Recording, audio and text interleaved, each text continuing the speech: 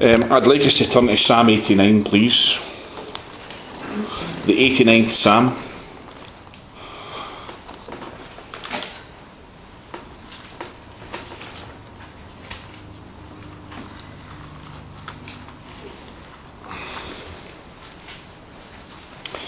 I don't really have any great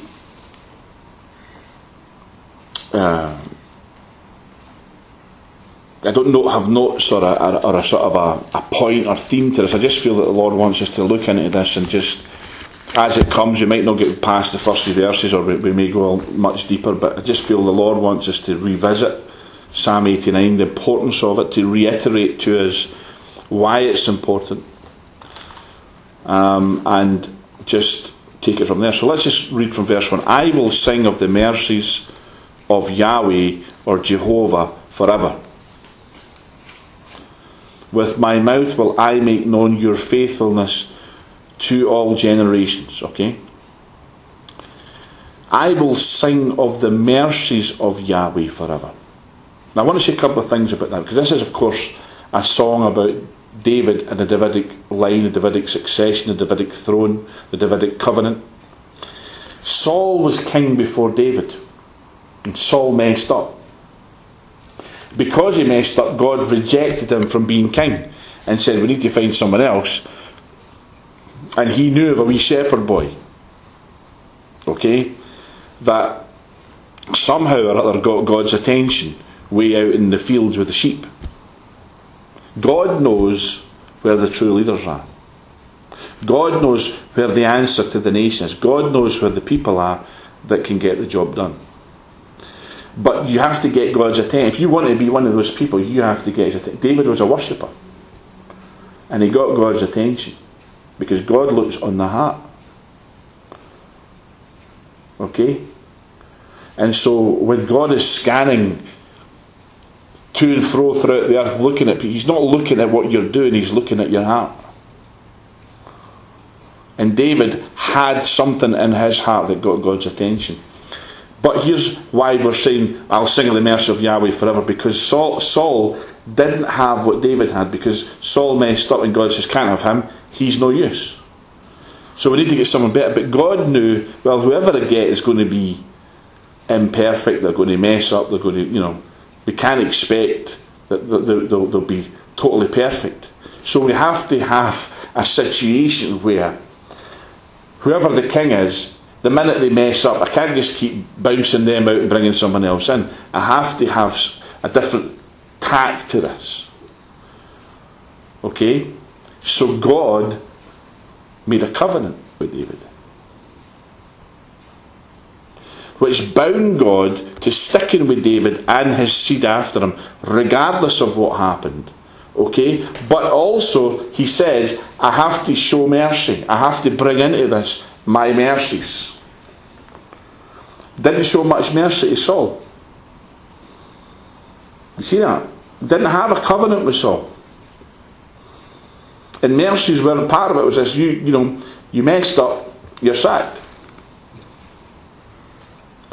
And so I will sing of the mercies of Yahweh forever, simply saying, we're bringing, before we do anything else, let's bring this remembrance to Yahweh that David and his line exist under a canopy of mercy. With my mouth I will make known your faithfulness to all generations. What that means is that God is faithful to his covenant with David to all generations. Well, why would that matter? You see, mainstream Christianity would tell you, well, that applies to Jesus. And of course it does. Jesus is David's greater son. And, he is eternally in this Davidic covenant as a son of David. The faithfulness of Yahweh would of course be eternally with Jesus the Messiah, the eternally destined incumbent of the Davidic throne. Of course. But it doesn't just mean that. It means all generations in history.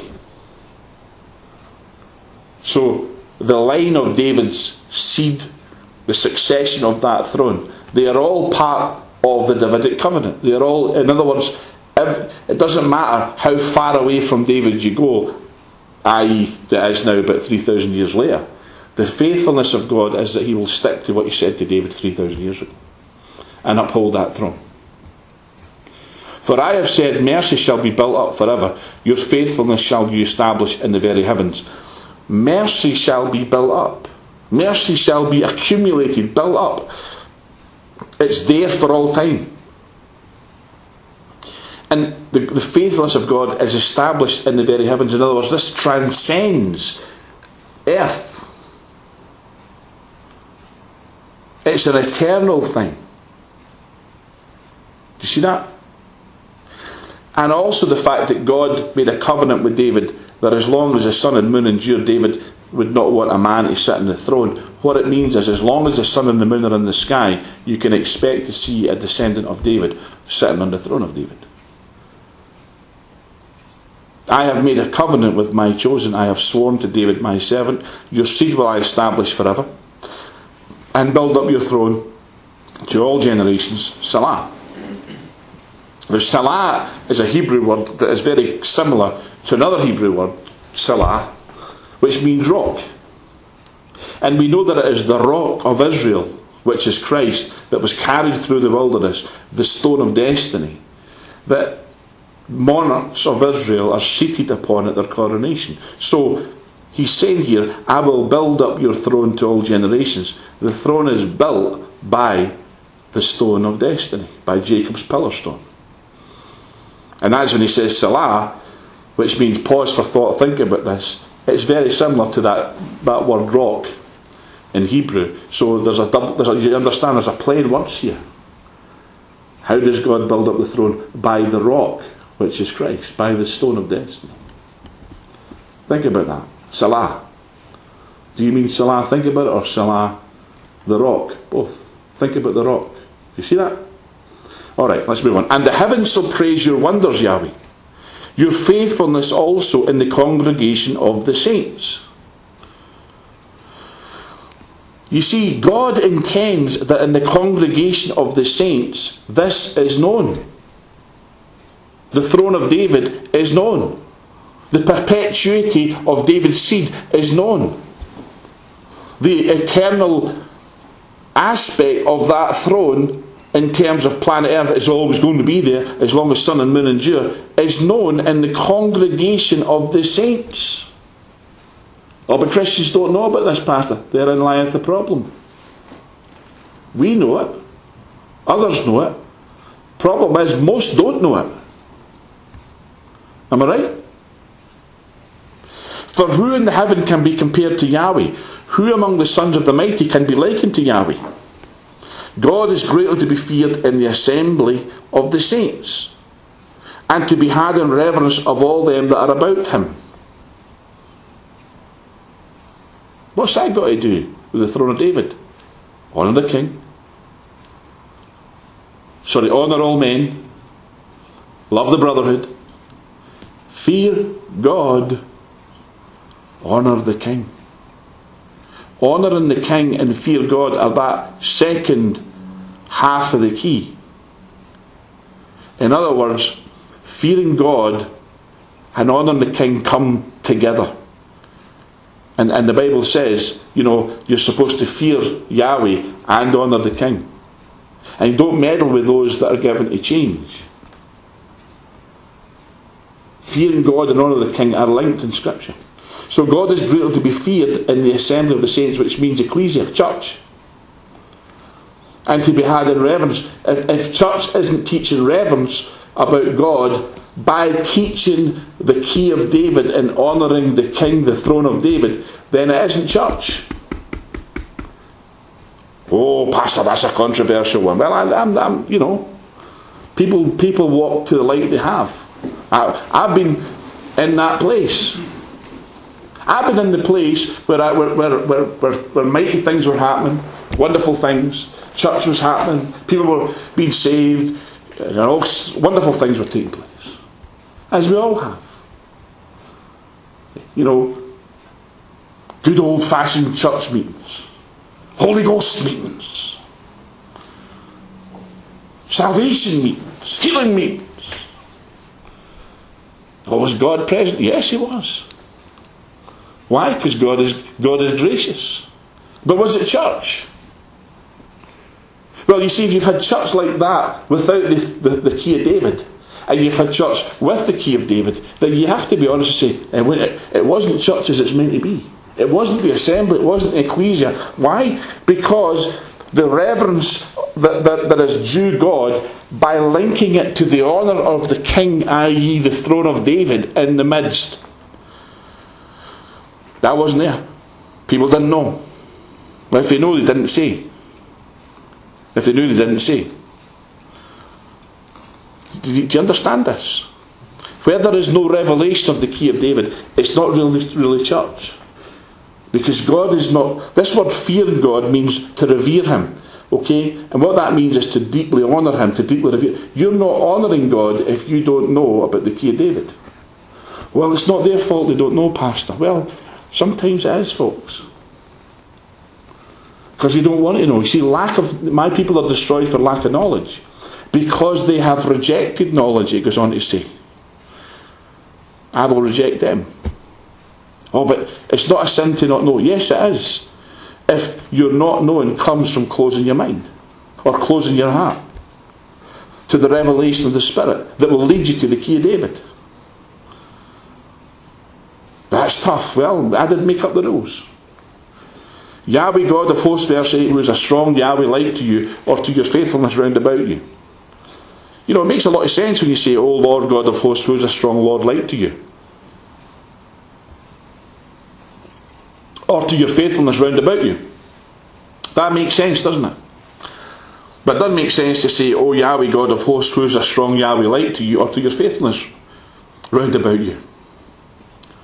That doesn't make sense, does it, in English? But that's what it says. When you take away the word Lord, which is in effect typexed in because of the scribes, and understand that the word Lord in capital letters is really saying Yahweh or Jehovah.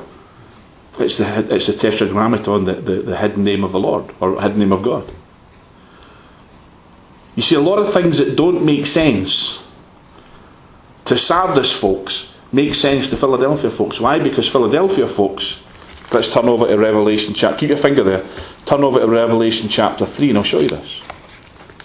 That doesn't make sense. Let's read it again as it says it in our word here, in our Bibles. O Lord God of hosts, who is a strong Lord like to you, or to your faithfulness round about you?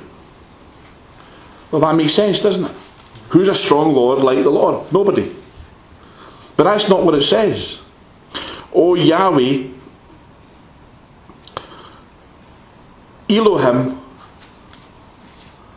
of armies, who is a strong Yahweh like to you? Yahweh is a name, not a title. It's like saying, well, who's a strong king like our king? Okay?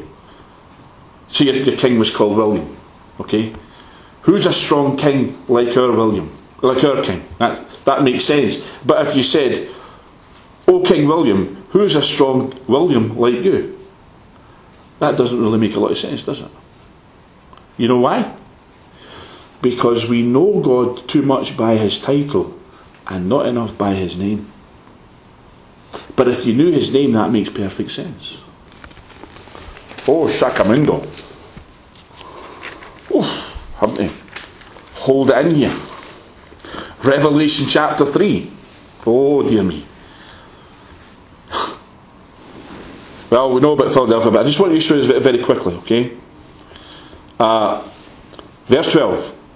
Him that overcomes, this is Philadelphia church, will I make a pillar in the temple of my God, he shall go no more out. And I will write upon him the name of my God. Okay, verse 8. You have a little strength, have kept my word, and have not denied my name. The name of God, Yahweh, is so important to Philadelphia. And we don't deny it. We don't say, well, let's just use the word Lord here because it's a whole lot easier. And most mainstream Christians would say, well, you don't really want to talk about that Yahweh business or that Jehovah business. You know, people might think you're a Jehovah's Witness if you talk about Jehovah too much. And the name Yahweh, well, that's just confusing people, Pastor. Just read what it says. It says Lord, just read Lord. Well, it says Lord, but it shouldn't. And in some good Bibles, it's properly written. Does that make sense?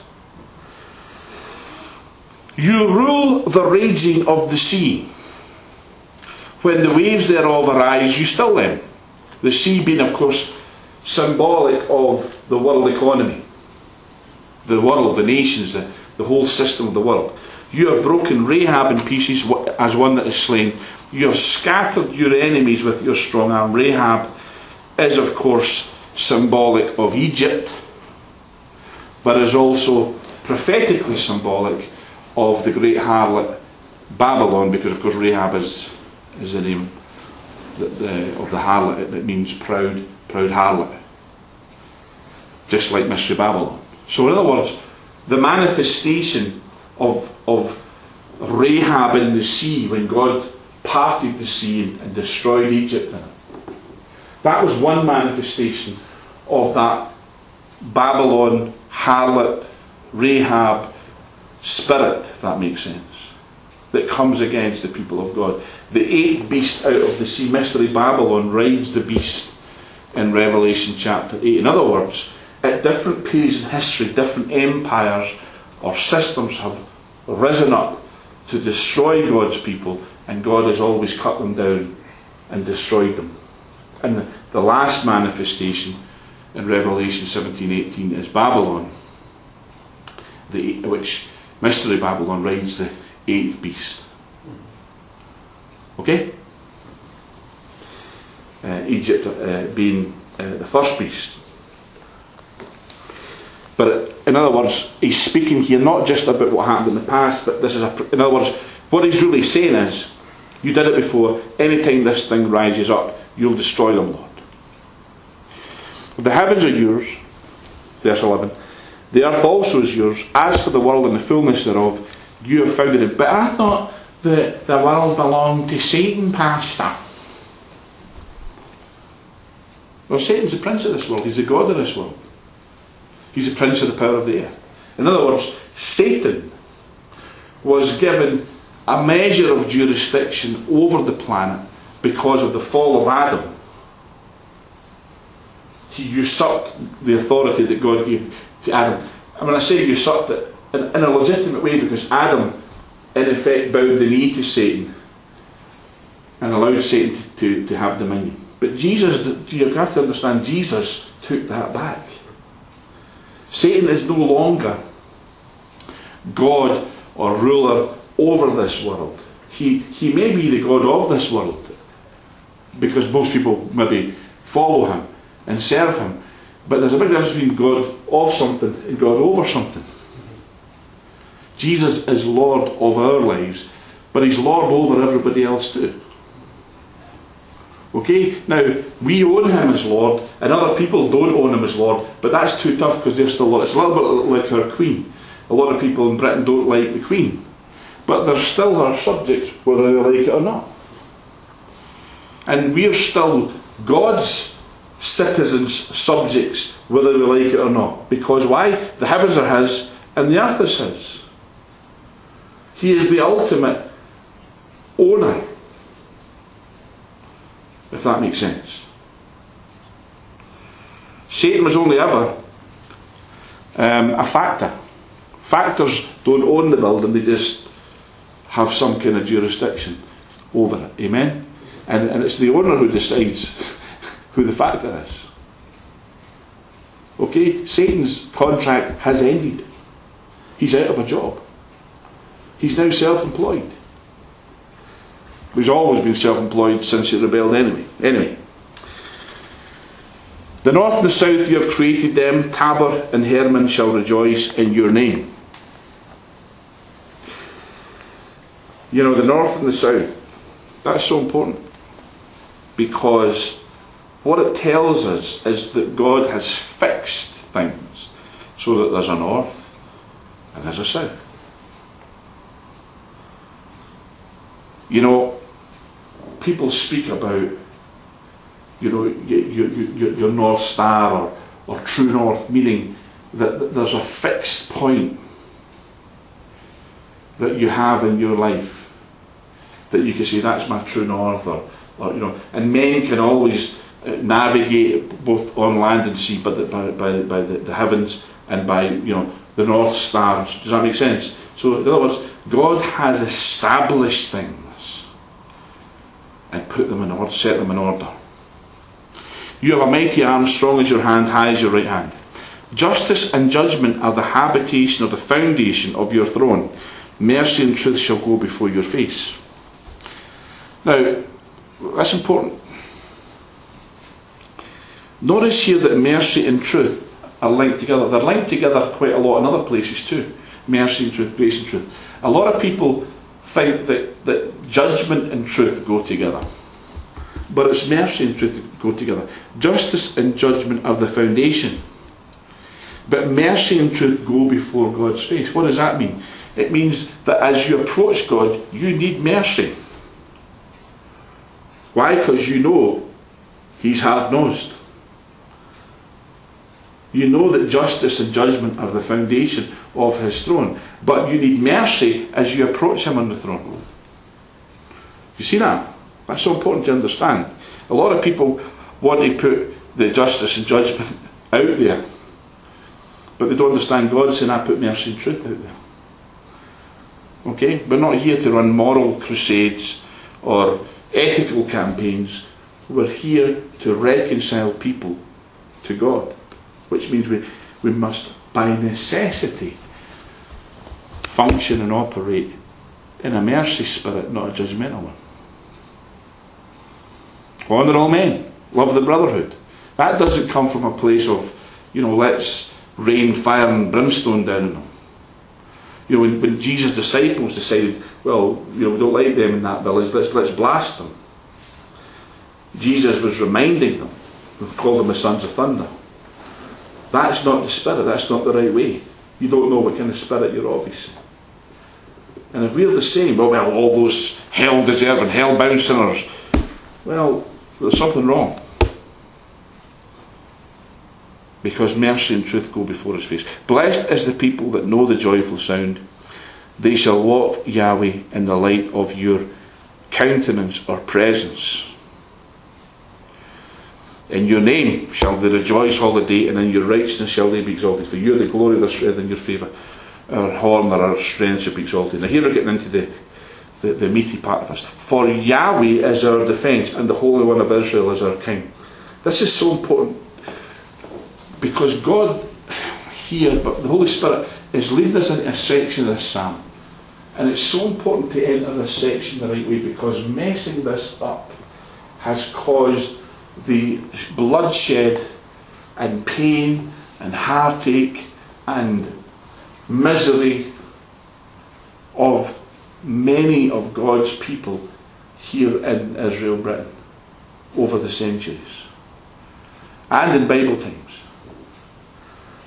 Because if you remember the whole thing about the Covenanting times here in Scotland, the Covenanters did not reject the earthly king. They didn't reject the concept of having an earthly king. It was the Stuart kings at the time. They didn't say, well, we don't want any human kings. They weren't anti-royalists. What they wanted was a king that would have a king in heaven, bow the knee to heaven's higher king. They were happy to have a king, provided that king led the people in the worship of God and the example of holiness and so on. They wanted a king. So when they had the whole business of the Solemn League and Covenant, the National Covenant, they decided that they wanted Charles II, when he came back, to sign that covenant. But if you remember the whole thing about the Covenanters was, first and foremost, they spoke about the crown rights of King Jesus. What they were in effect saying was, we'll have a human king, but we want everybody to understand that above that king there's an eternal king, which is King Jesus. He's the true king of Scotland, the true king of, Scotland, because it was Scotland at that particular time. There was the Union of Crowns, but it wasn't quite Britain. But they also did impose upon the English and the Irish the covenant. because they were very shrewd and clever. And when the Puritans wanted their help to defeat the first challenge, they made them sign the covenant. Now, why is that important? Because if we don't get that God is our king above any human king, we'll miss the whole thing. And if we miss the whole thing, we miss the whole point, because what happens is the Stuarts themselves, they believed in the divine right of kings, but the problem was that it was almost as if they didn't, it wasn't, well, God has caused us to rule and you'll do what we say. It was almost like they were putting themselves in the place of God. They took the divine right of kings way too far, because they didn't have God as their king in the proper way. Does that make sense? If you have a king or a monarch that doesn't bow the knee to heaven's higher king, then you have a problem. And that's why we have democracies and republics and so on, because man wants to sit in the temple of God as God. That's not just about popes and other sinister antichrist characters. Every single leader of a nation who does not bow the knee to King Jesus is somebody who's usurping the place of King Jesus. That's why our vision for the shepherd king is Jesus reigning on the throne of David in the king, the earthly king, the human king, the descendant of David. But that descendant of David being a born again Christian, having Jesus Christ live in him. That's our vision. And that vision is right here in Psalm 89. Because first and foremost, Yahweh is our true king. He's our heavenly king. He's king over the whole nation. Then you spoke in vision to your Holy One and said, I have laid help upon one that is mighty. I have exalted one chosen out of the people. Now, let me just say this to you, okay? This is important to see here. Yahweh is our defence and the Holy One of Israel is our king. Now, I believe that's talking about Yahweh. You could turn around and say, but what it means is Yahweh is our defence and the Holy One of Israel is our king, because the Holy One here is clearly David. Because he says, then you spoke in vision to your Holy One and said, I have laid help upon one that is mighty. I have exalted one chosen out of the people. So who's the Holy One? Yahweh is our defence and the Holy One of Israel is our king. Then you spoke in vision to your Holy One. Who's the Holy One?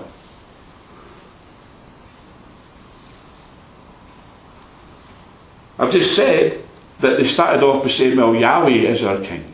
God is our king. God is the king of the nation. Right? And I said that the covenant said the same thing. Jesus is Lord over. He's the King of Scotland. Christ's crown rights. Now the Holy One of Israel, we would say, well, that's the Lord, that's God, that's Yahweh. But he says, then you spoke in vision to your Holy One. Now is he talking about David? No, because he's talking in the third person. He says, I have laid help upon one that is mighty, I have exalted one chosen out of the people. What I believe that God is saying here, and I have to make this very plain, the Holy One of Israel, is that God? Well, he is the Holy One of Israel. But we have Yahweh talking to the Holy One of Israel. The Holy One of Israel is our king. Now, is David the Holy One of Israel? Well, yes, in that he's been set apart, he's the Lord's anointed, but he's talking to someone else about David. You see that? Yahweh is talking to somebody else who's called the Holy One of Israel about David. And the answer is, it's the Lord Jesus. So what he's saying is Yahweh's our defence and the Holy One of Israel. Jesus is the King of Israel. Before he was made flesh. You see that? And I believe the Holy One of Israel is David and his descendants. If that makes sense. Because they're holy and that they've been set apart. And because Jesus is David's greater son. And we know that Jesus, as well as being the pre-incarnate Word, is also a descendant of David. And as Jesus asked the question, well, if the Messiah, if Christ is David's son, well, how do you call him Lord?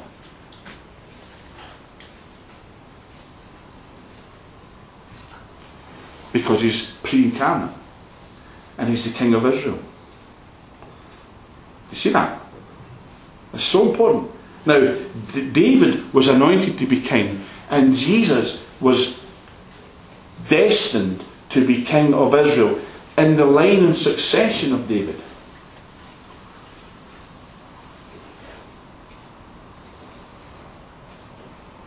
So the Holy One of Israel, yes, can be applied to David himself and all the descendants, because Jesus is the son of David. And if he's the Holy One of Israel, then so also is David. Now, when I'm putting all that together, because we've been quite a wee bit around it, but it's important to say this: the Holy One of Israel is a divine title that is given, I believe, to a divine person, being the Lord Jesus. And he is, of course, God. Isn't he? I have laid help upon one that is mighty, I have exalted one chosen out of the people. I have found David my servant, with my holy oil have I anointed him, with whom my hand shall be established, my arm also shall strengthen him. The enemy shall not exact upon him, nor the son of wickedness afflict him. And I will beat down his foes before his face, and plague them that hate him.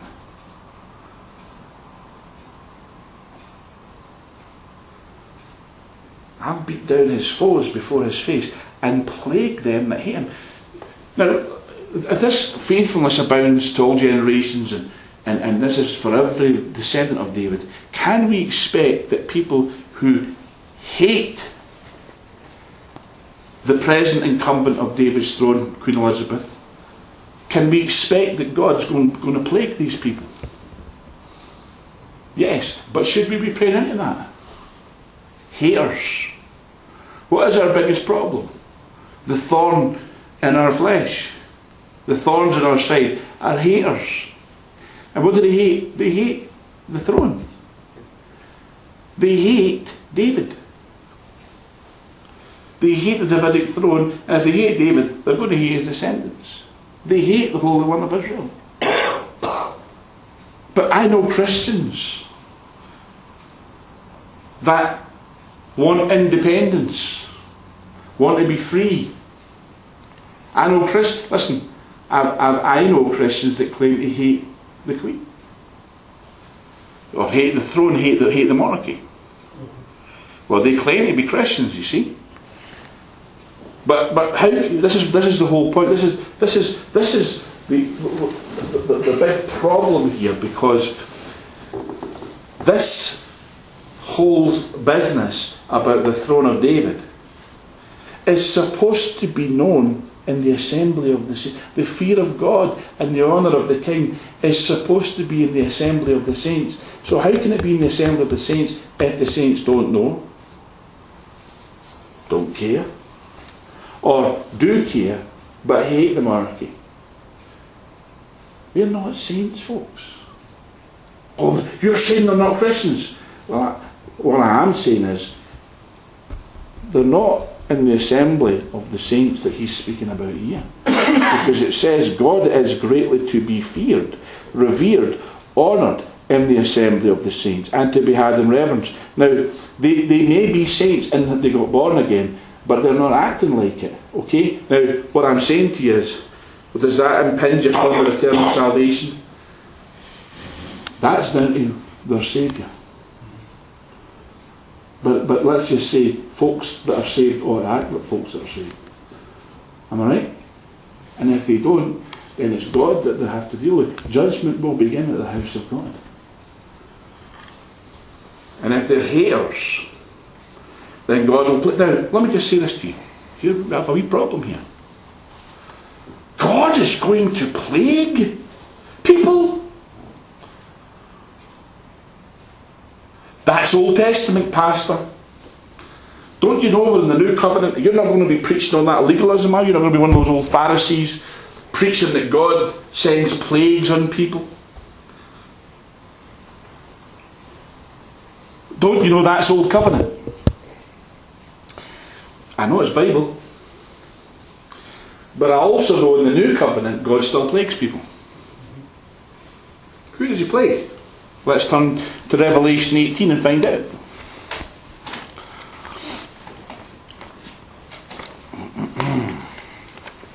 The Holy One of Israel, Jesus, is the true King of Israel. He is God. And God said, and Yahweh says to Jesus, I found someone. I found a guy. I finally, that Saul, he was a dad, wasn't he? Yes, he wasn't the right choice. Okay? He didn't get through to the final round. Okay?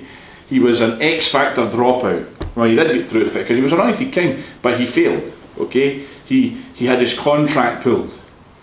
And Yahweh says to Jesus, I found someone. And I've anointed him. Amen. That's the counsel of the Godhead. Chapter 18, Revelation. Verse 4, I heard another voice from heaven saying, come out of her, my people, that you be not partakers of her sins, speaking about mystery Babylon, and that you receive not of her plagues.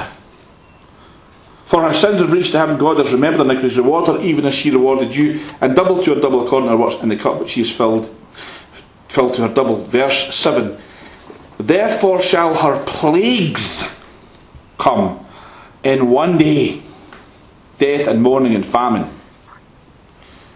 And she shall be utterly burned with fire, for strong is the Lord God who judges her. Oh, God doesn't judge in this new covenant. Sorry, folks. Your argument just blew apart by Scripture. God doesn't send plagues in the new covenant. He just plagued Babylon. Big time. And who else does he plague? Them that hate the throne of David. So does Babylon hate the throne of David? You better believe it. And who's he saying? Come out of her, my people. Christians in Babylon, Pastor? Surely not. Yes, Revelation 18 says so. And if they don't get out of that throne of David hating spirit, and that Babylonian, all men are equal, let's have democracy and let's not bother with having monarchy attitude, then the plagues are coming. For strong is the Lord God who judges her. Now I know a lot of people like to read their favourite, a lot of people aren't Word of God people, their favourite Word of God people. But we're Word of God people, aren't we? But my faithfulness and my mercy shall be with him, with David, and in my name shall his authority, his horn be exalted.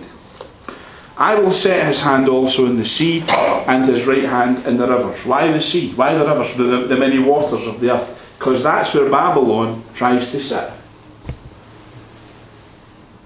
Amen? And God's right hand is the throne of David, with whom my hand shall be established, my arm also shall strengthen him.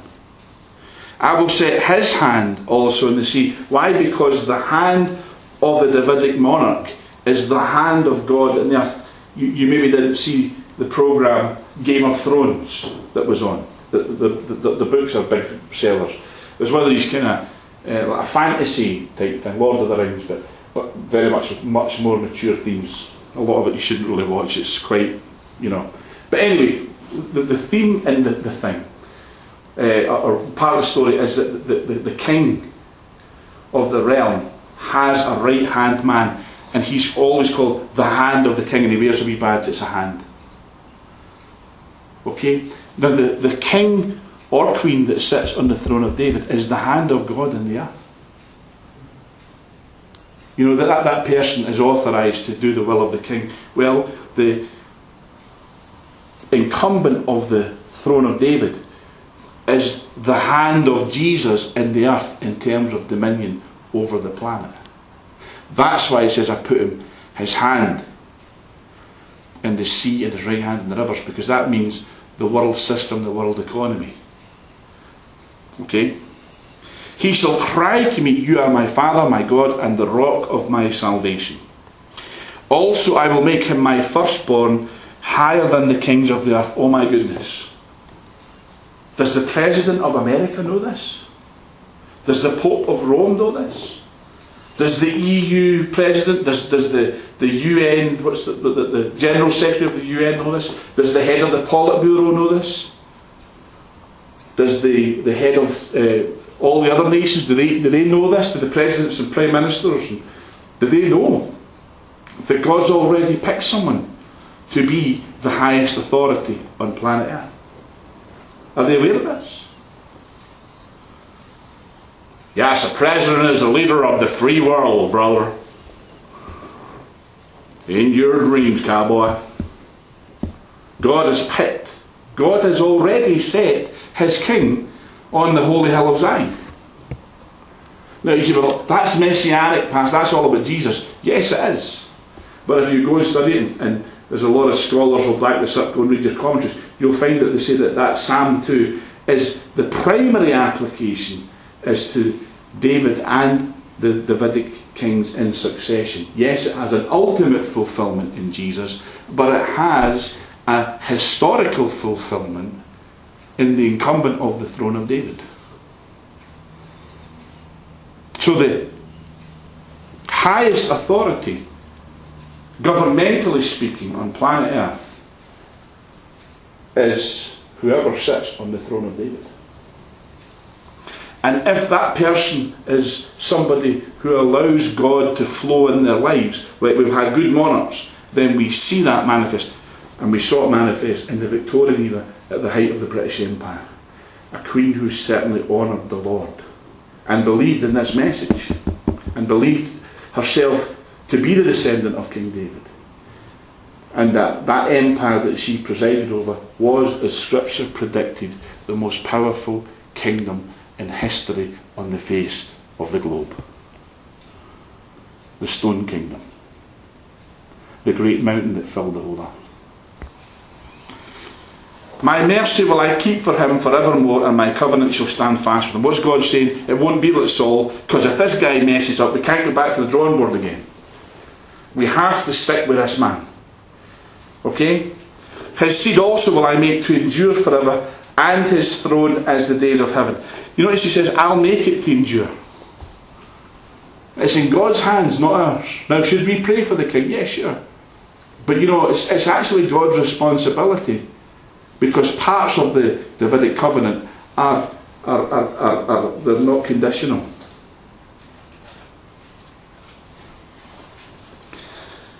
If his children forsake my law and walk not in my judgments, if they break my statutes and keep not commandments, in other words, if they're duds, then will I visit their transgression with the rod and their iniquity with stripes.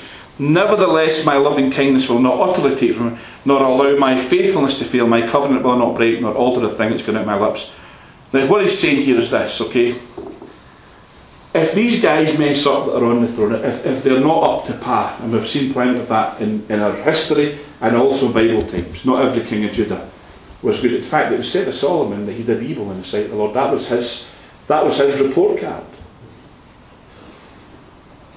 Okay, started off so well, but ended up so poorly. God's saying if these guys aren't up to par, then you're going to notice it. There'll be judgment, there'll be things will go wrong, the nation will suffer for it. But I won't break the covenant by just sweeping them off the throne, and nobody else will either.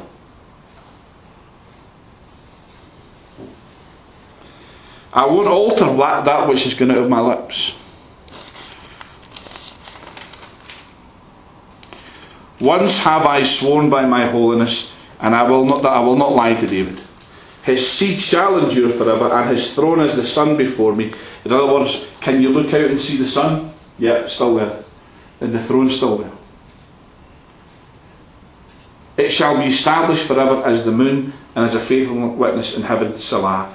In other words, if there's a sun in the sky, and there's a moon in the sky, then you know that the throne of David is still on the earth. Amen? Then he goes on, a big long section. You've cast off and abhorred, you've been angry with your anointed. This is all about Israel in declension.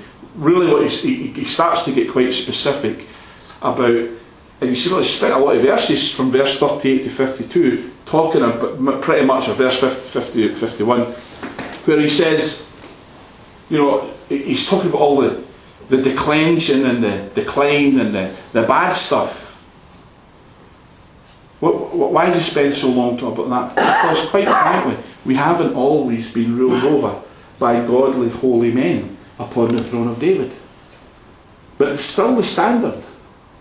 And he starts to list all the things that you've made his glory to cease and cast his throne down to the ground, verse 44.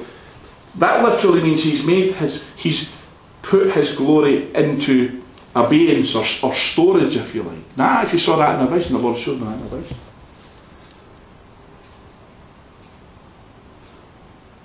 The glory of Britain is stored up. I saw it very clear. I can still see clearly in my mind what the Lord showed me. Just lots of things in this big massive hangar, and they're just all there in storage.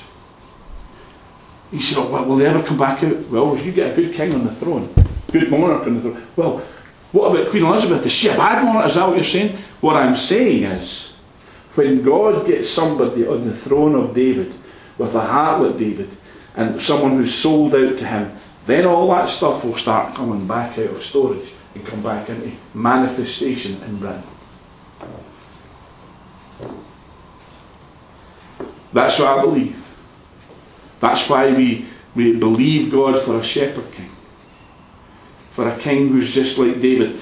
And you know, let's be honest, David was a nutter. You know, David danced naked before the Lord.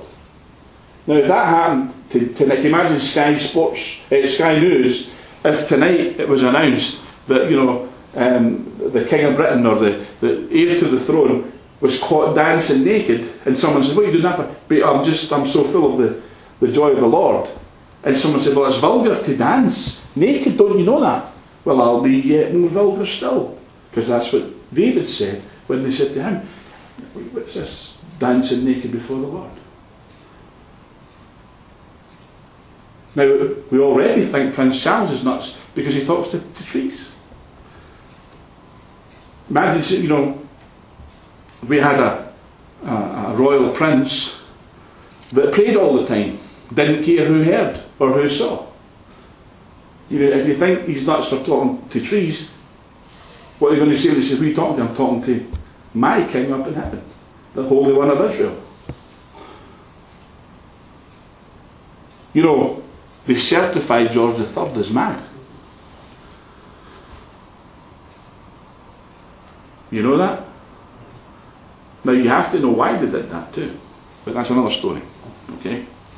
Let's just say that they don't like when they discover a king or a queen who gets a little bit too zealous in the footsteps of their forefather David. They don't like that.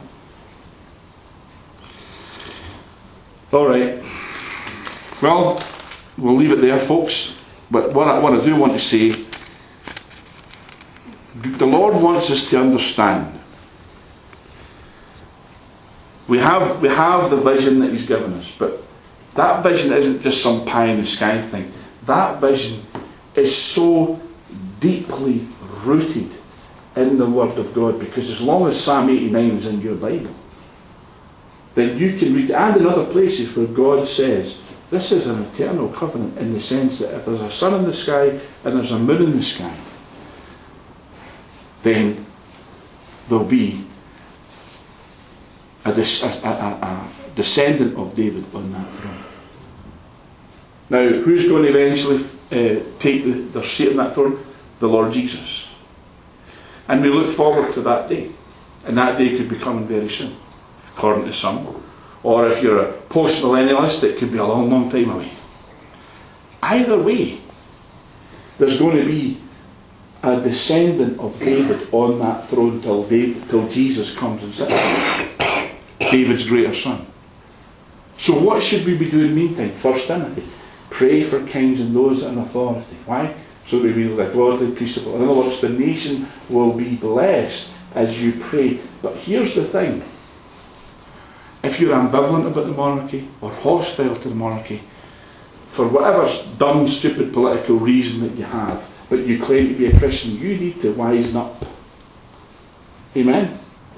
But those of us who know otherwise, whom God has revealed this wonderful truth to about the King of David, it's our responsibility to share this message and to pray for Queen Elizabeth or whoever else comes to sit in that throne. Because as long as there is sun and moon in the sky, there will be a descendant of David on that throne. So why don't we just do the most sensible thing it's possible to do, which God has led us, which is to believe for a holy, godly, sold out Jesus freak on that throne. Somebody who's so extreme and zealous for the Lord and determined, and also very important that they know that they're a descendant of David. I think that's so important. That's what we're believing God for. That's our message, that's our vision. Because in the Old Testament, when the king got right, when the head got right, kings like Josiah and Hezekiah, when they got right with God, they pulled the whole nation round from apostasy and backslidness back into revival and glory and a godly environment. That's what we're believing for in Britain. And we will not be thwarted, we will not be stopped, we will not be halted until we see a shepherd king upon the throne of Israel, Britain. Amen.